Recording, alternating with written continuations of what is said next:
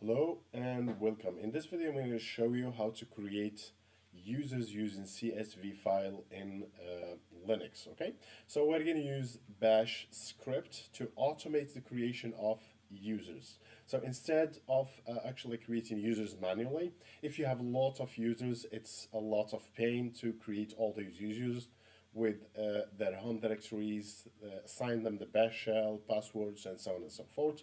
So to automate the creation of users, okay, here is the script that will do that for you. Okay, so stay tuned.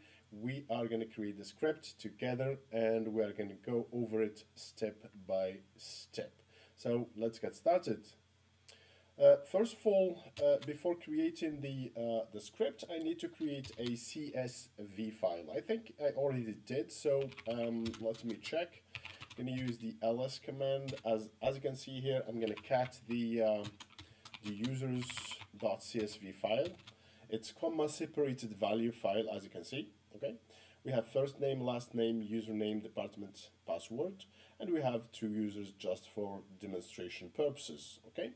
So the first thing, let's create the bash script. Okay, so I'm going to use vi, and then I'm gonna use sudo vi, and then I'm gonna actually add users. Okay, dot sh or add users. Let's say from CSV. Okay, from csv.sh, the extension of the bash shell. Okay, so the first I'm going to use the shebang. Okay, so the shebang were the path to the bash script. So it's usr bin okay bash. In your case might be different. So if you have if you don't know where actually the bash shell the path to the bash shell, you could actually I'm gonna save and exit. So since I'm using vi, I need to be in the command mode, and then I'm gonna wq, so write and quit. We could actually use the command which, okay, which bash, to check where is the path to bash. Okay, if I want to make sure that the path actually does exist, and okay, what is the path to your bash script. So let's actually manipulate the file again. So the first thing we need to do is I'm gonna declare a variable called my input right here, and this variable will actually hold the path where the CSV to the CSV file. Okay, so the path to my CSV file is in home abdeol or abdeol like this, and then users.csv file. Okay, this is the path to the users the CSV file, and then I'm gonna actually use declare, okay, keyword, and declare a couple of new variables that I'm going to assign them later on. And then declare -a LName for the last name, declare -a and then user for username, declare -a dept for department, and then declare -a pass for the password. Okay, so I'm going to use the while loop, okay, that will read through the CSV file and create arrays for each column. Okay, so I'm going to declare the while loop right here, and then while ifs, okay, this will actually take care of separation of those columns. Okay, and then I'm going to use read, okay, -r, and then the first name, sorry, those are actually case sensitive. They should be exactly as in the CSV file. Then we have the last name, then we have the user name, department, and then we have the password. okay, semicolon, and then do. Okay, so while do. So when we use while, we use the do. So I'm going to assign actually those variables here that I declared up top, okay, and assign them the columns of the CSV file right here, okay. So let's do that. I'm going to say FName plus equals, okay, and I'm going to use the between parentheses, there we go, and then $sign. Whenever we declare a variable, we need to use, if we want to access it, we need to use $sign for that in, okay, the bash script. So first name, and then we have the LName, okay, plus equals, there we go, plus equals $sign, and then last name.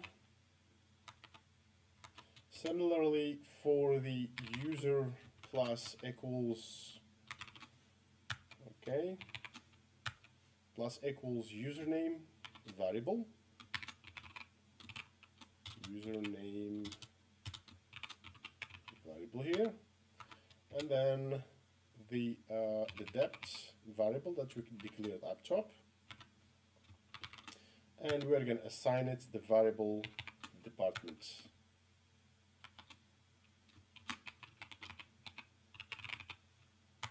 Okay, and the last variable is the pass plus equals, and then we are going to use the assign it the password variable. So this will be password with capital letters, so password here, and then we have declared those passwords.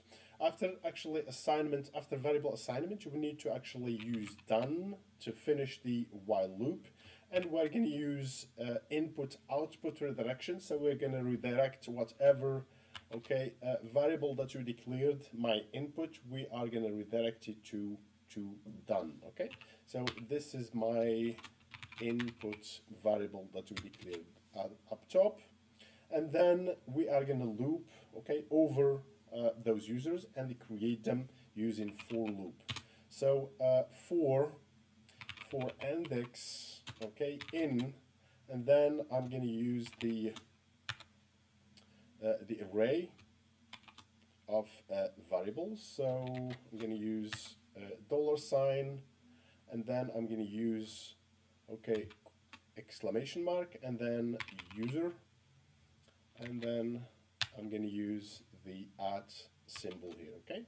So we're going to loop, okay, over the array of those variables here.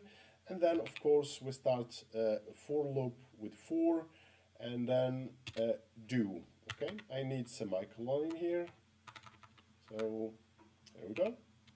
Semicolon, and then do, and then what we want to do, we want to actually pseudo, okay, and then group add. So we need to add the groups first, okay? We need to add those groups first. So and the groups that we want to add, we're going to add the array of the department, whatever department is, and then here we go. Then I'm going to use the variable depth, and then the index, okay, right here.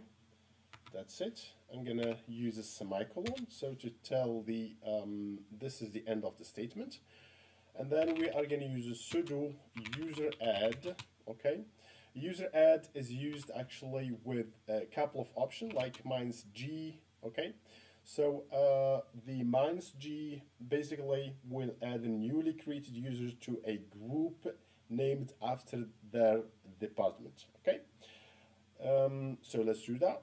So -g, and then I'm going to actually use the, okay, the $sign, and then the depth variable that we declared, and then we are going to actually loop over the array, okay, index. We need $sign in here, okay, in the index, and then we can use -d.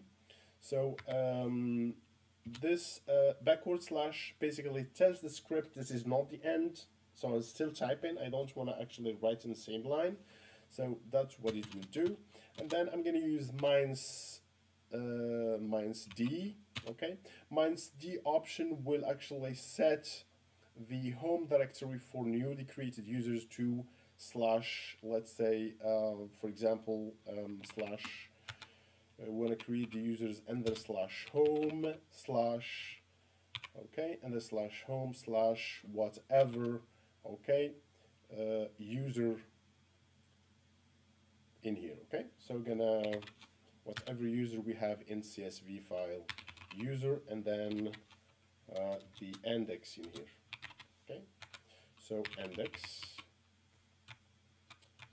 okay, and the $sign to access the variable, and then backward slash, we are still on the same line. Okay, we're telling the script to run, actually to don't stop, still running. So -p, we're gonna actually encrypt those passwords. Before -p, let's use -s, and -s basically will assign the bash, okay, the bash shell to the users. Okay, so the type of shell that we're going to assign to users is the bash shell. So /bin and then bash, the path to the shell, and then actually the last command that we're going to use here is -p to for the password, and we are going to encrypt the password actually. So I'm going to use backward slash in here. And then -p, we are going to use the $sign, and then we are going to use echo command, okay, to display whatever input we want. So echo, and then, okay, let's use the variable, and then, okay, a, so echo, and then we're going to use the pass, and then the index right here. So the variable and then index, it will loop over the passwords by doing so. Okay, and then what we're going to do, we're going to use a pipe. We're going to pipe everything to open SSL to encrypt those passwords. Pass WD, okay, -1, okay, and then stdin, okay. So we are redirecting to the stream input, okay. We are directing to the stream input, and then actually we are going to use we're going to loop over those users and create them, okay. So $sign and then user, and of course the $sign and index, okay. So this will loop over all the users, and after finishing this we need to end up with done, okay, to end up the for loop, okay.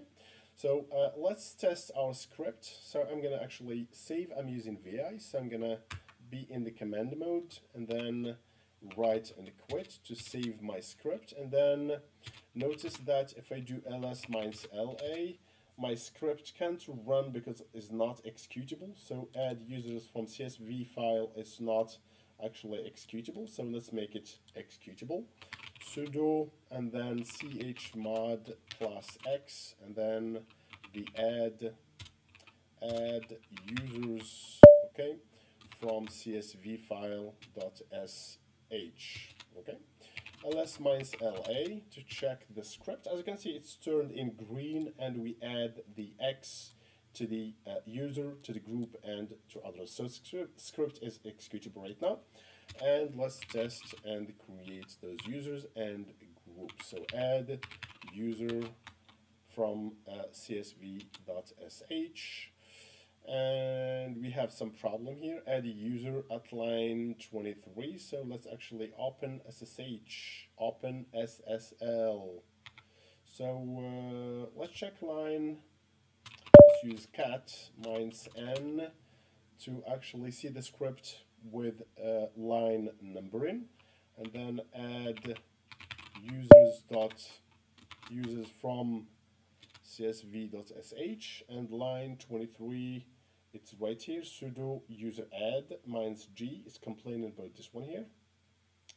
Okay, let me check up top. So 23 open SSH, open SSL, not SSH. So let's check this one. Open SSH.